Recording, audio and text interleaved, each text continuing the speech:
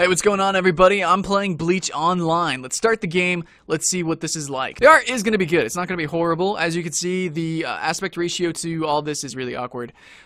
What was that? That was random. Okay, so who are we going to play as? We have 3 classes, male and female. We have Ghost Blade, features hot-blooded young man who battle to make enemy surrender. Okay, so it's just flavor text. It doesn't even say, like, what their abilities are or anything. So I guess we have a Ghost Blade, which might be melee-ish. And then this is ranged, obviously. And this is a Ronkar-based. I do watch the anime, so we're actually going to go with... Let's go with Ghost Blade male, why not? And we're going to play as this character. I'm pretty sure that it does not matter whatsoever what you do. You just woke up after 1,000 years. Remember? So, yeah, you don't remember anything. What is this? Why can I change clothing here? I don't know what this is. Can I change? Is this her clothing? What? Is it going to be like one of those games?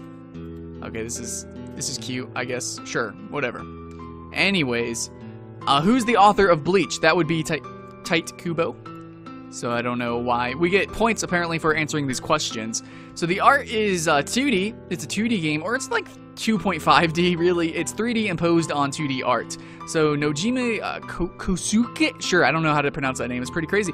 I could look it up, but I don't really care about this character. The frame rate is not fantastic, as we expect from games like this. So we can move around, but it doesn't even matter. We have all this information on the screen. None of it matters. We just click the auto path. Predictable, predictable. We just click stuff, go and move around, and blah, blah, blah. Don't really need to, friend.